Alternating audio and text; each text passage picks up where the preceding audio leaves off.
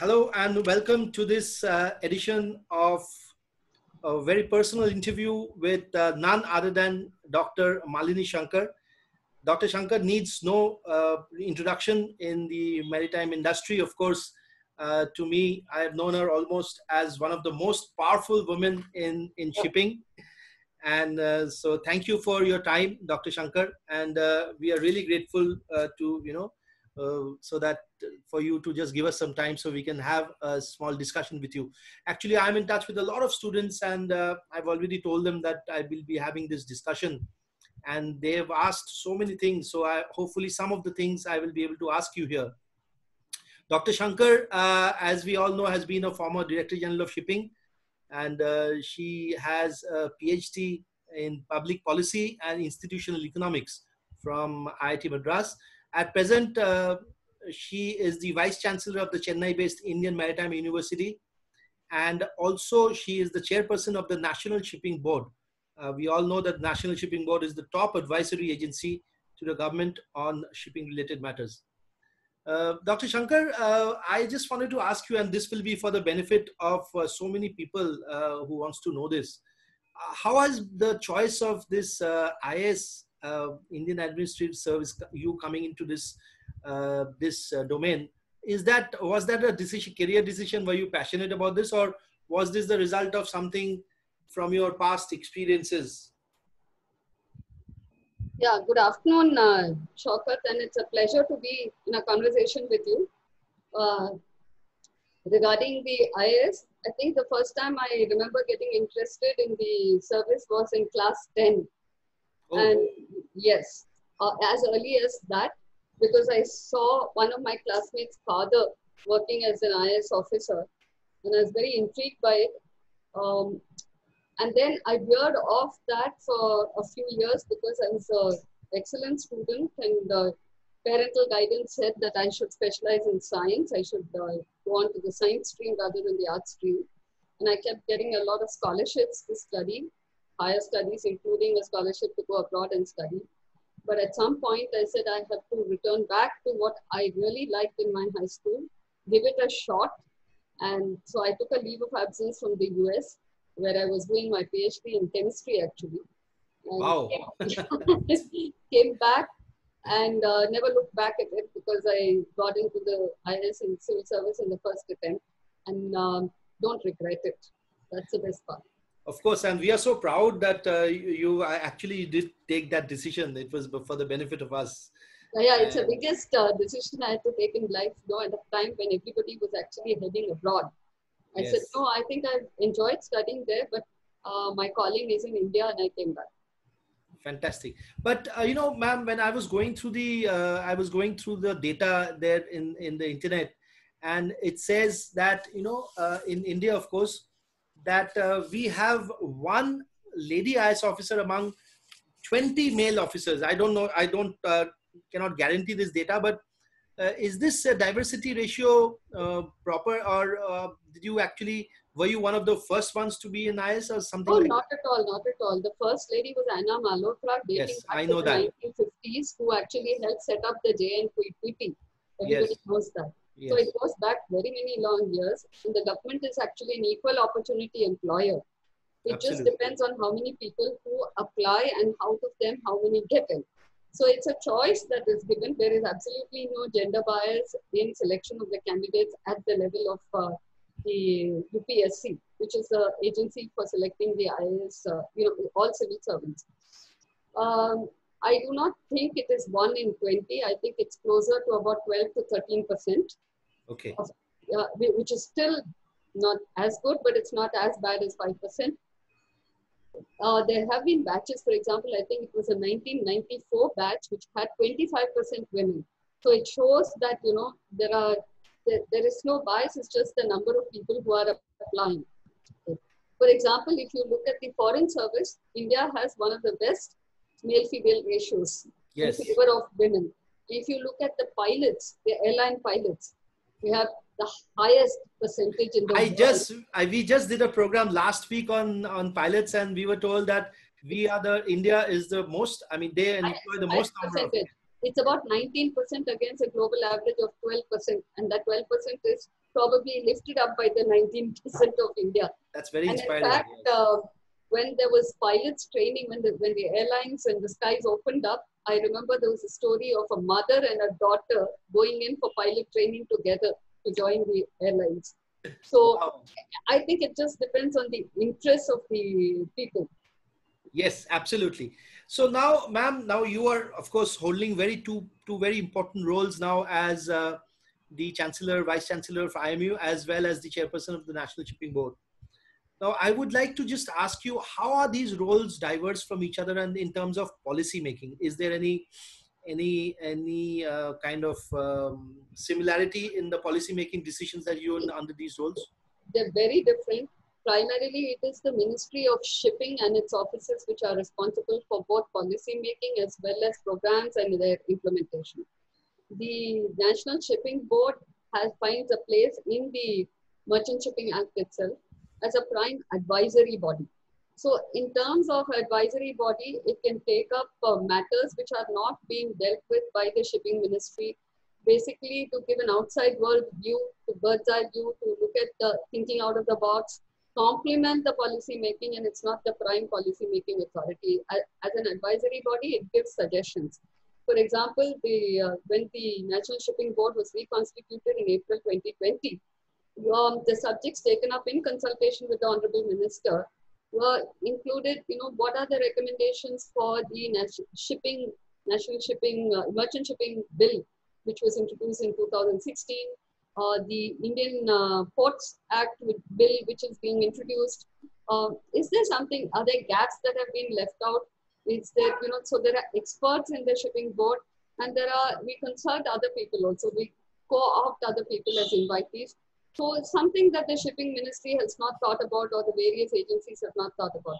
So that's one part. In addition to that, we were looking at the multimodal transportation. How do you improve that? How do you promote coastal shipping and inland water shipping? How do we, what are the seafarers welfare programs that we can specifically recommend? And as I mentioned, these are all inputs into policy making, but they are complementary and supplementary to the main policy making, which is done by the Ministry of Shipping and its adjunct offices. As far as the IMU is concerned, it's totally a different body. The National Shipping Board has the breadth. It can be as broad as the government allows it to be. In the IMU is focused on just one vertical of the entire thing, which is training and education of the seafarers. So in that sense, it is not a policy making body. It can suggest policies with respect to training, research, and education. So it's got the depth of to go deeper and deeper into seafarers training, potential seafarers training, continuing training, etc. So they are two different roles, but the larger umbrella, it comes under the larger umbrella of promoting Indian shipping and promoting participation of Indian seafarers in the global market. Absolutely, and rightly you said, I think government is also investing a lot of money in the Andamans now, and in the coming up as the port, and so that is very inspiring for all of us, because we already feel that we need to increase a lot of tonnage, and the more the tonnage increases, the more the seafarers' jobs will increase.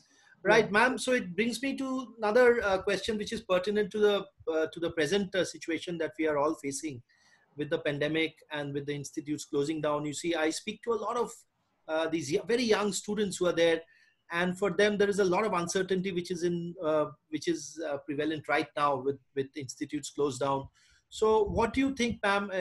And this is I'm just saying on behalf of them. What do you think is the way ahead for the training of the present batch and the present? So will they be able to make up this training in future?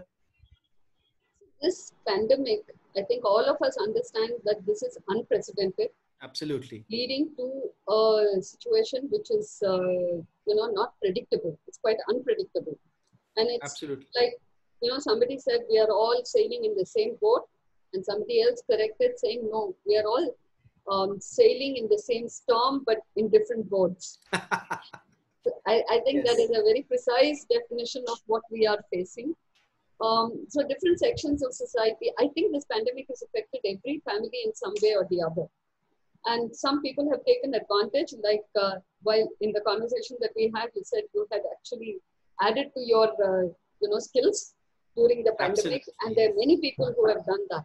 So I think we have to look at how we can utilize the time during this pandemic, either taking a step back and relaxing and saying, get out of the rat race for a little while. This is the message that's coming in, and look at personal development, look at your personality development, look at reading, look at expanding your horizon, look at widening your perspectives, etc. But that's on the individual front. On the professional front, and especially for the students, yes, it's very, very disturbing. And they're not mature enough to have seen a lot of the life to say Yes. that this too shall pass.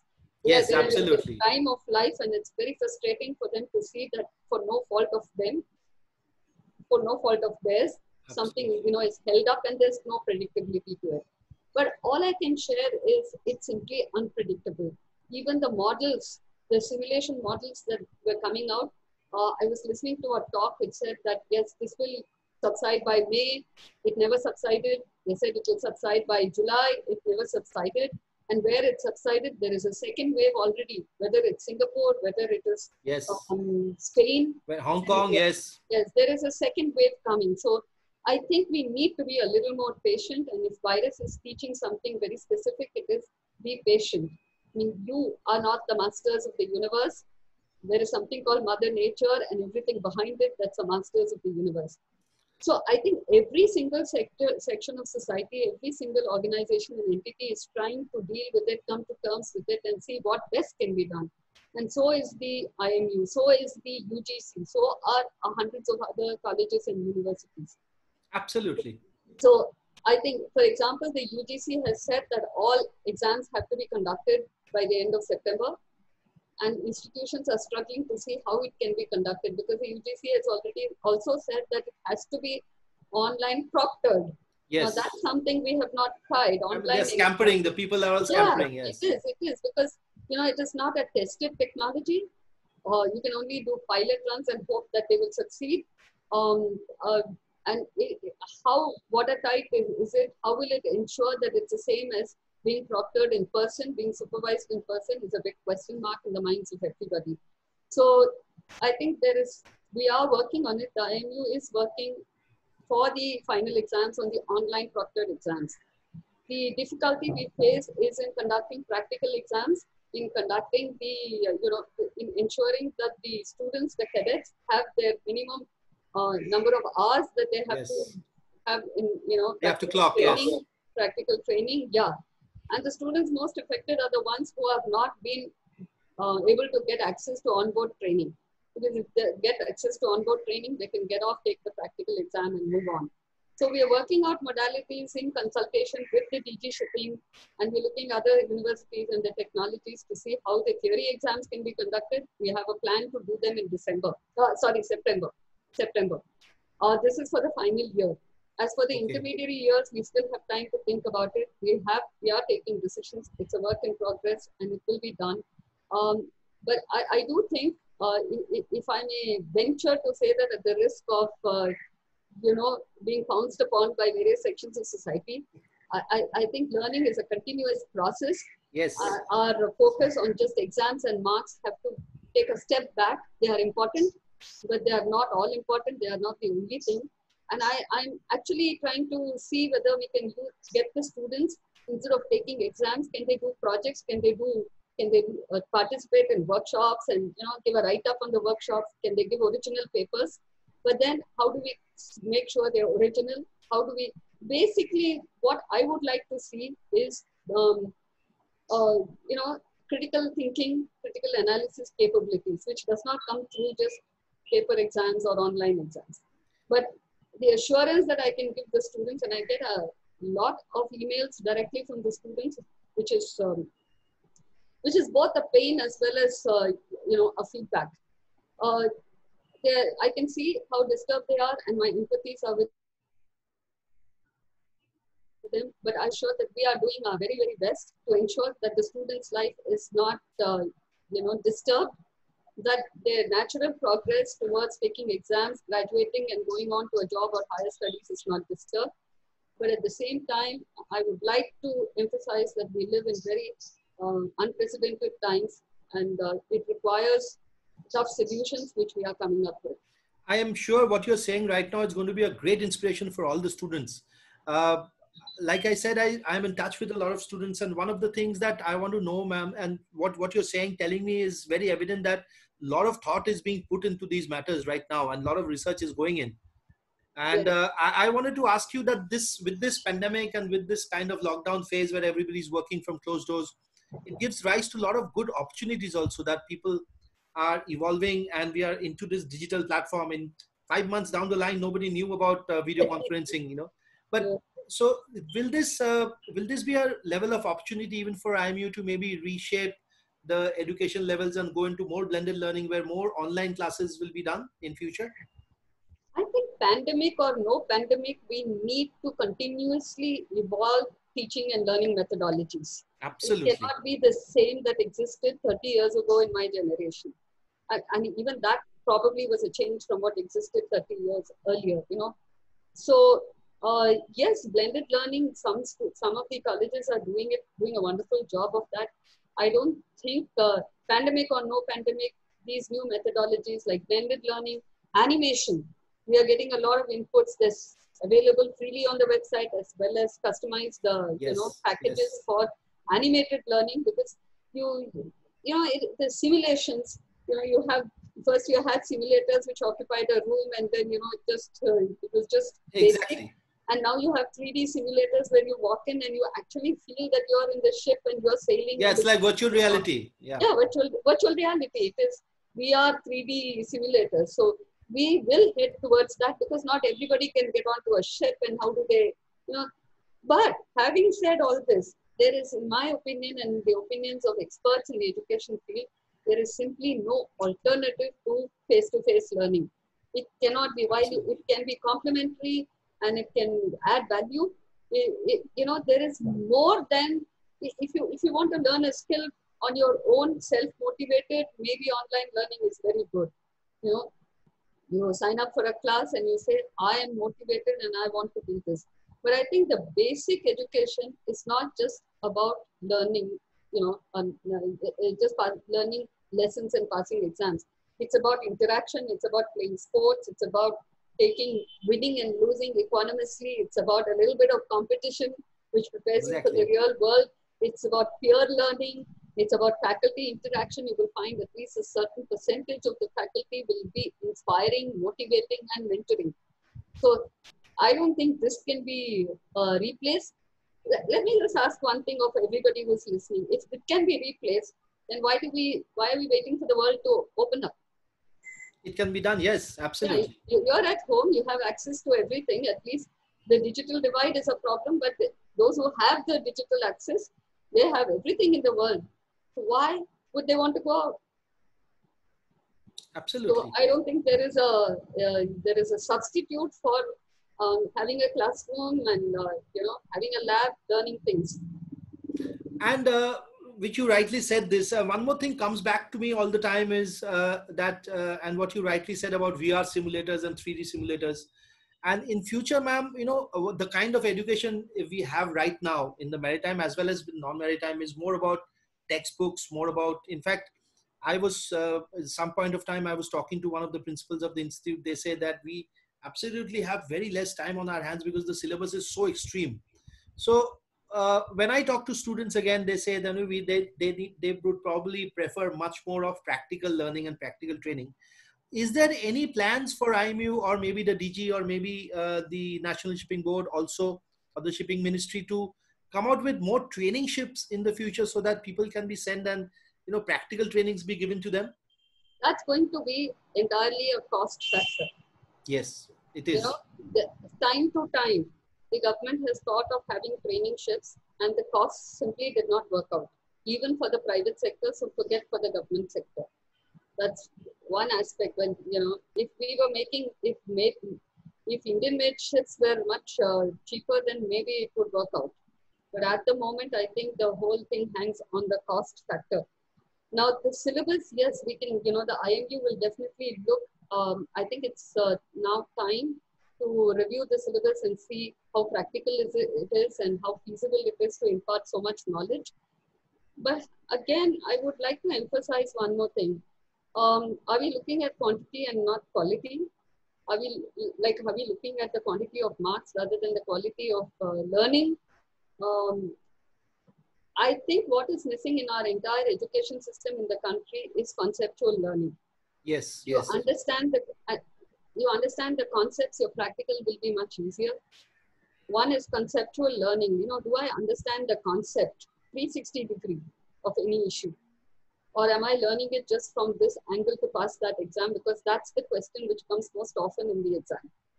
Once you understand 360 degrees, you're a master and you'll get hired left, right, and center.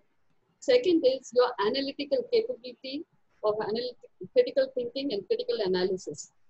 If you master these two, then no amount of theory and no amount of practicals is impossible.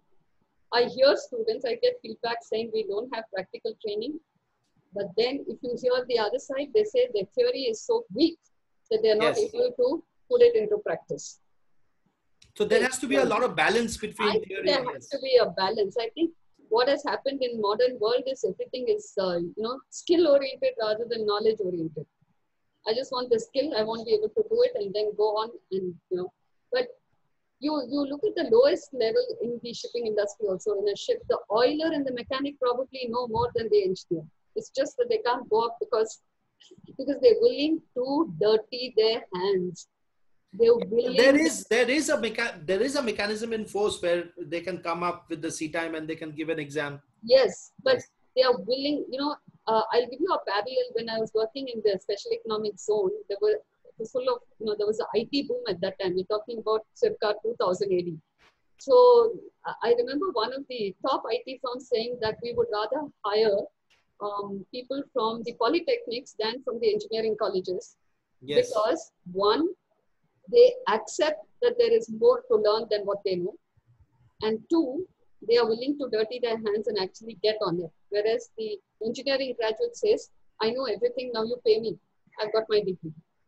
So I think there is an attitude difference, and that attitude has to be bridged, and the generations to come have to be aware of they have to be sensitive to what the industry wants, what the employer wants.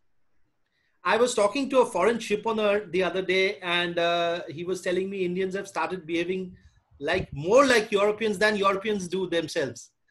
Which is when they will start losing the jobs. And that is Europeans have lost their jobs because of this. Yes, and that again is a plague that is plaguing all of our Indians right now. That if we start losing jobs, then we are nowhere in the market. No, then you're finished. Then we are finished.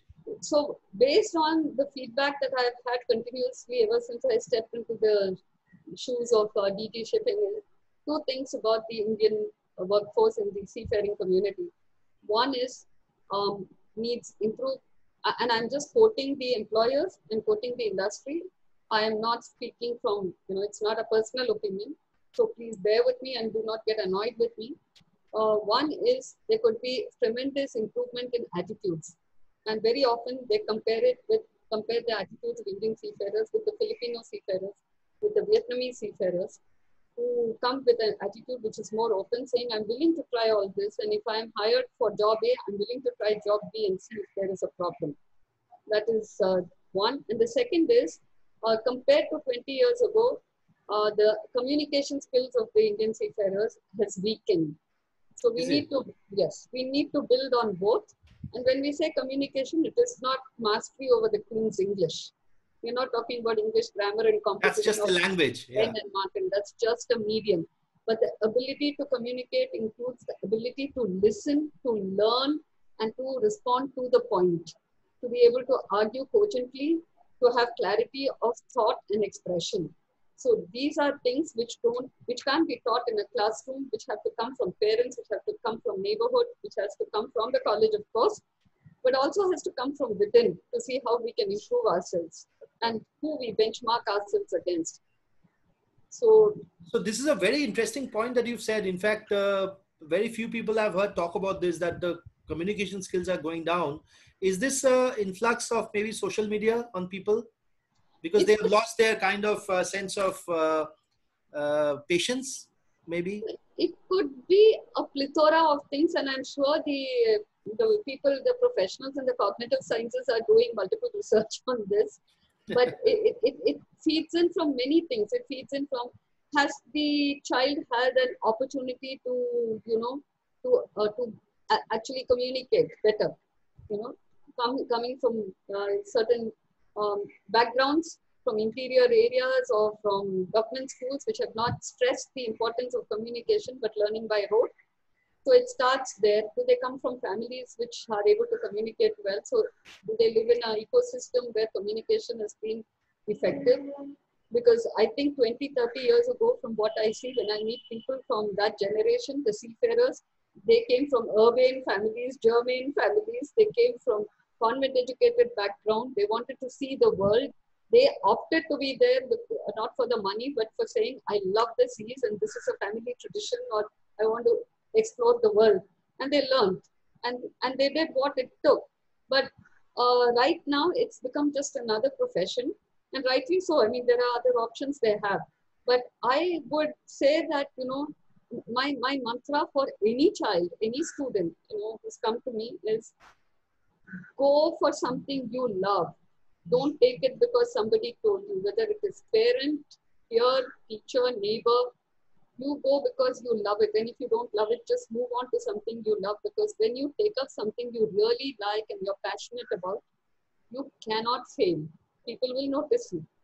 So either you do that, or if you were not in a position to do that, yeah, not all of us are lucky or fortunate enough to find something we really love, then learn to love what you've taken up. That's again a very good skill that they need to develop, how to learn to try love what you've taken up. Yes. Otherwise, you'll end up always, having a nagging feeling in the mind saying, I'm not happy. You And end up as a happy person. Yes. Yeah, and you won't be able to express to people, I'm unhappy. So it will get reflected in the inefficiencies at work, perhaps, or even in relationships. Yes, absolutely. And in fact, ma'am, now the age of social media is so prevalent in everybody's lives. And especially the new generation is there on Instagram and there on Facebook. And there are thousands and thousands of people all in different kinds of groups. And a lot of information going on in the social media. And so I monitor social media very closely, and we are very strong on the media and to stay in touch with the. So we see a lot of, agencies trying to take advantage of these students, of these seafarers there on the social media at this present moment. So I would want to ask whether if IMU has a representation, or maybe it will be possible to have, I mean, not like a police eye or something like that, but then if they can have a representation on social media so they can directly interact with the students, I think this is a great opportunity that of interaction which can be developed. The first instance, we are not even there, if I say, on the traditional media. So we've taken baby steps. We put out a video, considering it's the admission season. We put out a video which was shown before and after the Prime Minister's speech on the Independence Day. And I don't know how many people saw it. Okay. We have now, remitted it. We've sent it to 1,200 schools which are on our list, basically the central schools, the Kendriya Vidyalaya. So we take our baby steps there. I think if social media, yes, everybody has to go on to it at some point. But if you notice, there are two things about social media. One is there is an information overkill. Yes. It's just you don't know where you are, what you're looking for.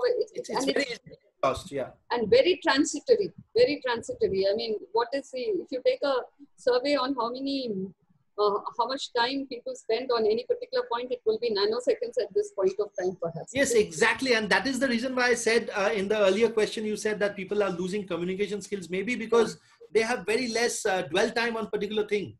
Okay, now coming back to that, if your viewers and listeners are interested in it, I read a professional article on cognitive science once saying that, looking at the time that people can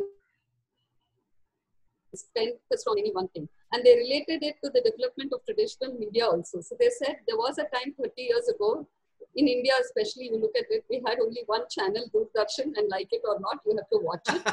And every Sunday evening, there would be 3 hours film. Either you went cycling during that like me, or you sat and watched it with the family, right? Yes. But you would watch a film for 3 hours non-stop.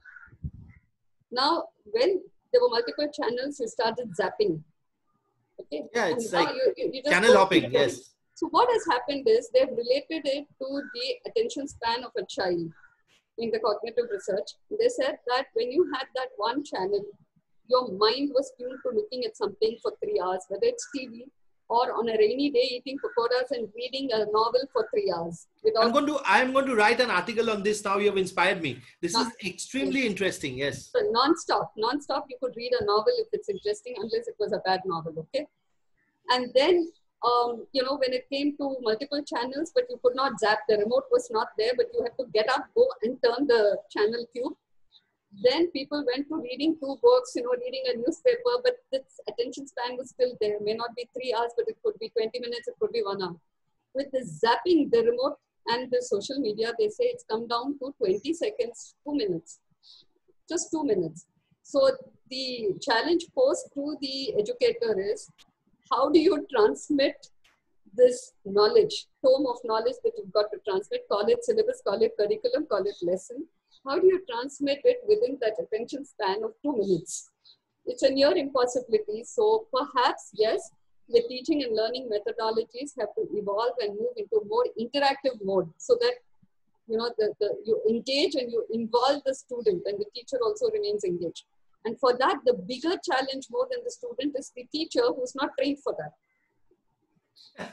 Yes. So, it's at multiple levels that you have to get into this. So, yes, social media has had a tremendous influence at even the thinking behavior of a human being. There is an information overkill. And then other thing is social media can be very nasty from what I see. Yes, it can very be. Nasty. It's ruthless. To what purpose is the point? So if you want to engage, it has to have a purpose. I can use the social media to put something through, but there's an information overkill, there's an attention span deficiency. But if I am going to just get brickbats, I don't see the point. Absolutely. It's not, it has to be mutually engaging, that both learn, and social media is not that today. No, it is not. You're right. I agree. It is ruthless, and the amount of trolling that happens, I mean, it's better that to stay away from this, all that negativity. Yes. Yes. So we come to our penultimate session, and that is a very, very interesting session, which marks the hallmark of our interview. And it's called the rapid fire round. It is just more for us to get inside your mind. So because I am personally a big fan of you, ma'am, and I've interacted with you over the years, and with your acumen and with your intelligence, I find it's a true inspiration that you are. I mean, lot of women, not only women, lot of students, lot of people like us will highly experienced, highly inspired by you. So if we can even get 1% of what is going around in your mind most of the time. So this is just a few questions, very fast, rapid fire questions, and just very short answers. What is Dr. Malini Shankar's greatest strength? I think it's for others to say. No, I think I've retained the child in me. Okay. You retain the child in you, of course. And as we all know, children have special skills. Some of them have, creative thinking, and so that's I know from where you're coming from. Okay, so next question is your advice to women in the maritime industry. There's a lot of talk already with women in the maritime industry. What's your one-line advice to them? Continue to be passionate about it. Absolutely. So continue your passion in the industry.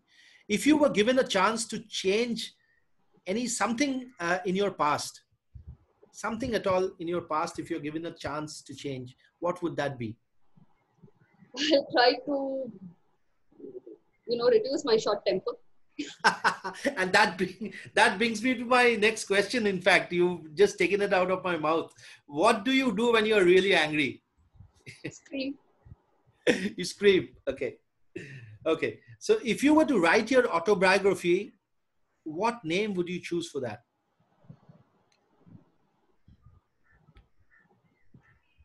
Oh God, this is. Yeah, I mean, I'm good at choosing names, but not in a split second. No, I mean, whatever comes into your mind. If you were to choose something about, you're writing a book on yourself and you have to choose a name. Would it be maybe just Malini, or maybe No, just, no, no, no, it won't be no? just Malini. No, no. Yeah, that wouldn't be. So maybe you can think it over, and maybe I'll ask you later if it's not coming Probably to you. autobiography of a common man. Autobiography of a common man. Common Great. woman. Yeah, but inspired by R.K. Lakshman. Oh, yes, yes. Okay, in your career, ma'am, in your career span, what has given you the maximum satisfaction? I'm sure there are lots of things, but if you look back, what has given you immense satisfaction? You know, when there is somebody who comes and tells you, you did this for me, and because of that, I benefited in my life. Wow. So that's a great And thing. that's something you did unknowingly. I mean, not expecting anything in return.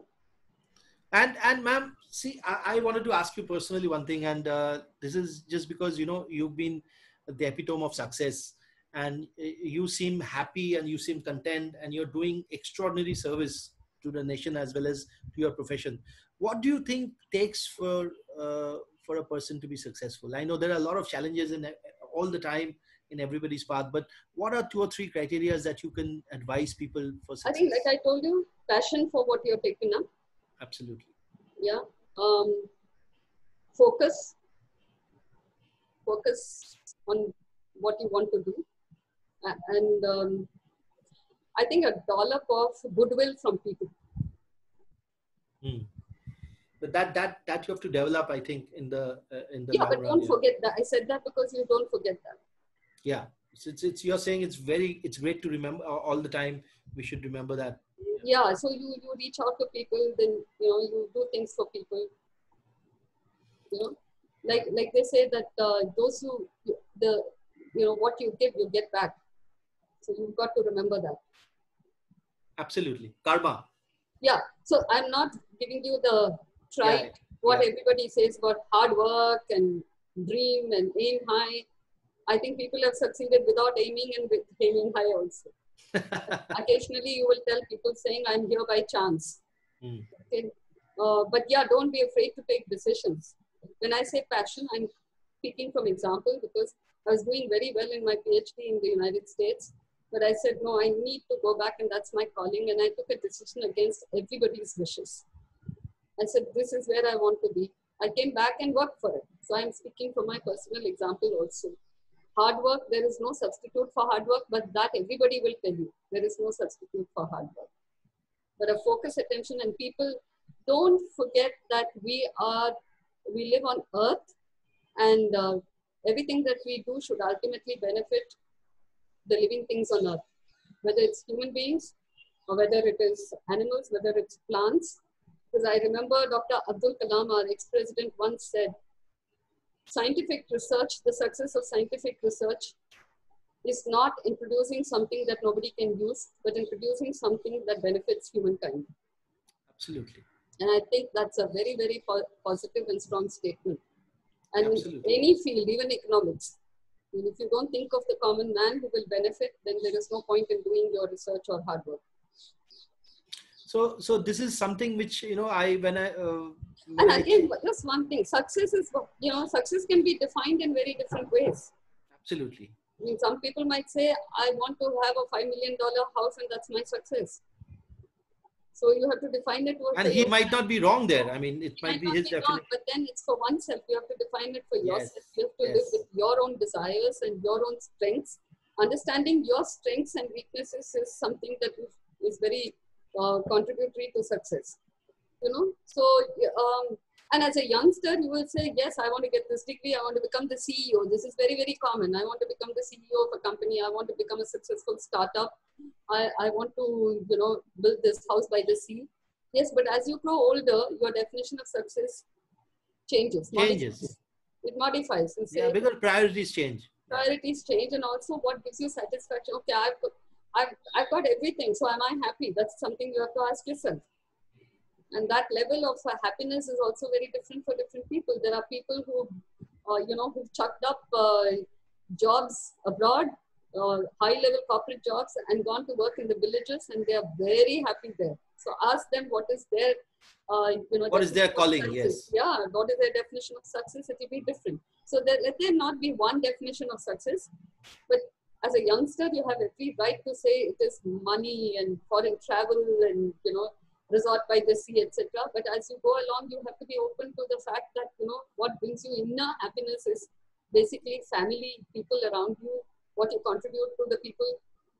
I think I've reached that stage.